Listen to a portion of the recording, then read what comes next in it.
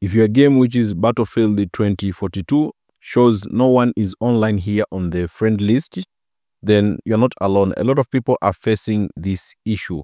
Now, luckily, there's a basic troubleshooting guide which I have prepared, which a lot of people found it very useful, and they were able to fix this issue for Battlefield 2042 friends not showing up. Now, let's go step by step and make sure to watch this video till the end, and you'll be able to resolve this issue for friends not showing the online. It just shows 0 online, so just follow the steps here. The first step you need to try is restart Battlefield 2042 and the EA app. So close the Battlefield 2042, then restart the EA app by going to Help option and selecting Restart EA app. Once restarted, launch Battlefield 2042 again. This should refresh the EA app and your friends should now appear online. So the first step you need to try, just restart the Battlefield 2042 and the EA app. Now you can restart the EA app by going to Help option and then select Restart EA app. Once restarted, launch Battlefield 2042 again. Now this should refresh the EA app and your friends should now appear online. Now another step you need to try is end all EA background processes.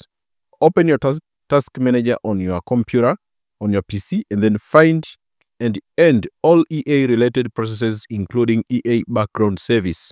So end all EA background processes.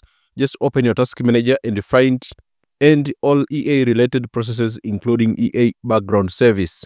Then relaunch the EA app and the Battlefield 2042 to check if the issue is resolved. If you use auto login from Steam, try manually logging into the EA app with email address that is linked to your EA account. So a lot of people were able to resolve this issue for friends not showing up in Battlefield 2042. So just try to follow this troubleshooting guide and you'll be able to resolve the problem. If all fails, and then also some people reported that this problem was resolved in the next day. So if it doesn't work, maybe servers of the EA may be down.